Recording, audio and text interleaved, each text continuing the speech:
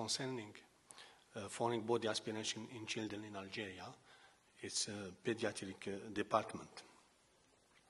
Foreign bodies aspiration is a serious accident in children, which happens especially in 1 to 3 years old. Its seriousness is bound to immediate risk of death by asphyxiation, and in the long term, the risk is of lung sequels such as bronchiectasis, even lung destruction.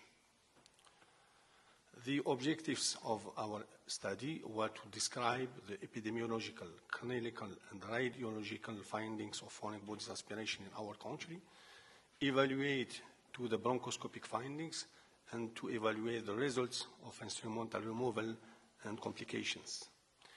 It was a retrospective study of children with confirmed foreign body aspiration admitted to our department within 24 years. The following data were collected for patient age and sex, time of diagnosis, history of aspiration events, clinical and radiographic findings, nature and location of foreign bodies in the bronchial tree, results of bronchoscopic removal, and complications. We perform the bronchoscopy in operating room with only rigid bronchoscopy. And about anesthesia, we had 2 periods. Before 1995, it under under premedication using diazepam or midazolam, and since this date, it was under general anesthesia using propofol intravenous. This procedure requires qualified endoscopist who's working in neuro collaboration with skilled anesthesiologist. A flexible bronchoscopy is first performed in case of doubtful diagnosis of foreign body. It's used under premedication using midazolam. Total number of foreign bodies is 2,624 foreign bodies. The number of cases,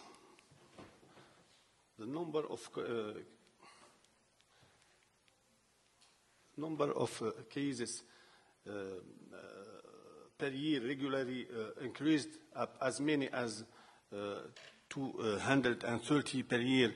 It happened in year 2012. It's a big series compared with other published series. The foreign body aspiration occurred more frequently in males than in females, and the frequency peak was between 1 and 3 years old. A sudden choking episode is a high valuable sign diagnosis. It wasn't found in 1/3 of cases in our study, thus it can't be used alone for the diagnosis. The delay between aspiration and removal was in most cases between 2 and 8 days, and it was less than 48 hours only in 21% of cases. At admission, cough, respiratory distress, evacuator physical signs were present in 2/3 of cases, and 13% of our patients had a normal pulmonary examination. The foreign body were rarely radiopaque. The most frequent radiological sign was unilateral obstructive emphysema followed by atelectasis, and 12% of our patients had a normal chest radiography. There is some radiographic findings, obstructive emphysema in the right lung, in the left lung, total atelectasis, partial atelectasis, radiopaque foreign bodies like pin, button, earring, heart scuff pin,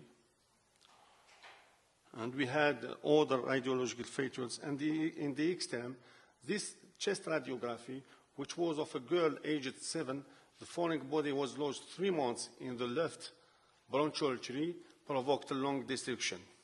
And in the opposite, the chest radiography can be normal when it performed early and when the foreign body is partially obstructive. Then, when we have choke increases, flexible bronchoscopy should be performed as soon as it's possible. because normal physical examination and or normal radiography can't rule out the aspiration of foreign body. Rigid bronchoscopy is performed at once when we have a radio-opaque foreign body and when we have choking crisis with respiratory distress and or unilateral clinical signs and or radiographic signs such as emphysema or atelectasis. At what time the bronchoscopy should be performed? In emergency, in any time, day or night, when we have severe respiratory distress, laryngeal and or tracheal signs, total obstructive emphysema or total atelectasis. And while the patient is clinically stable, the bronchoscopy can be deferred to during normal working hours. It's safe and allows optimal conditions for performing the procedure, and it doesn't increase morbidity or mortality according to some authors. The nature of foreign body, in the two-thirds of them were organic, and peanuts are in the first position.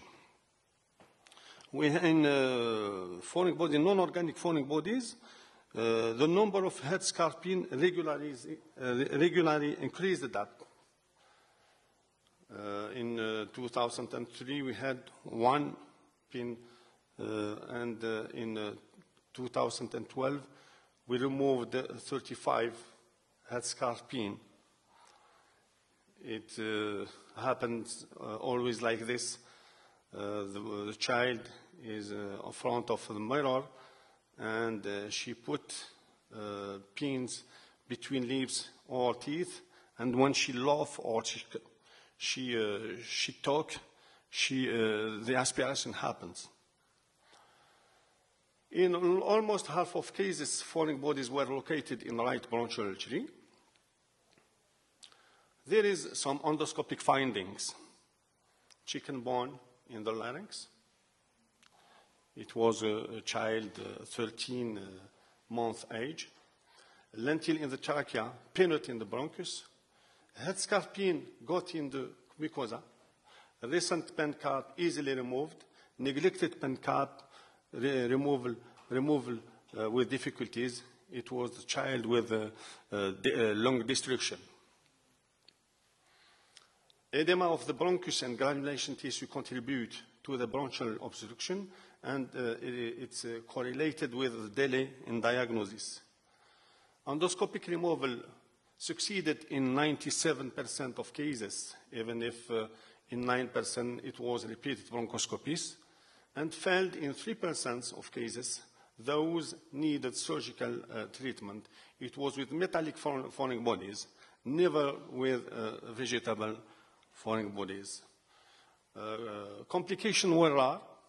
We had transient complications like hypoxemia, laryngospasm, bronchospasm, tracheotomy in one case,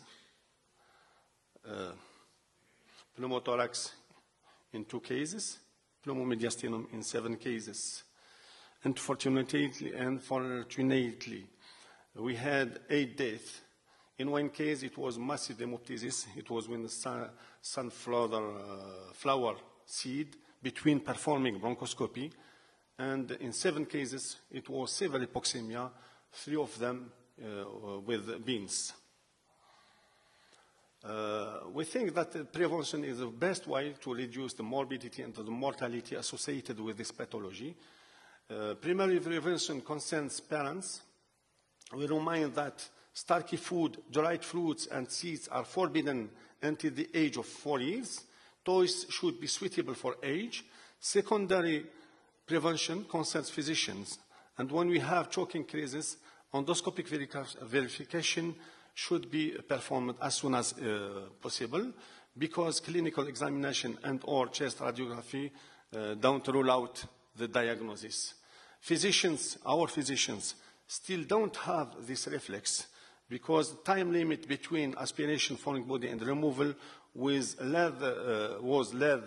less 48 hours in 21%.